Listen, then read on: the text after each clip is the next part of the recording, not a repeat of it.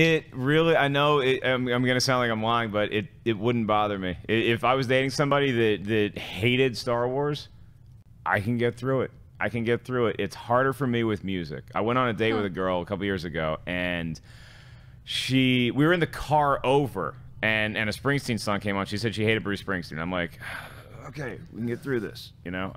But then we're at the bar, and we're talking about music, and the Beatles came up. She said she hated the Beatles. And I'm like, it's fine. If you don't like the Beatles, that's fine. That's not your jam. I totally get it.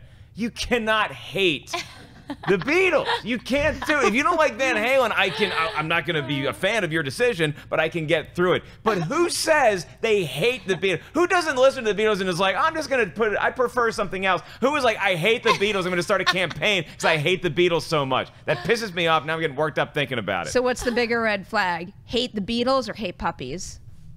Oh, God, Perry. Yeah, it's a tough one. People might be allergic to dogs, but nobody's allergic to the Beatles. Come on. It's the Beatles.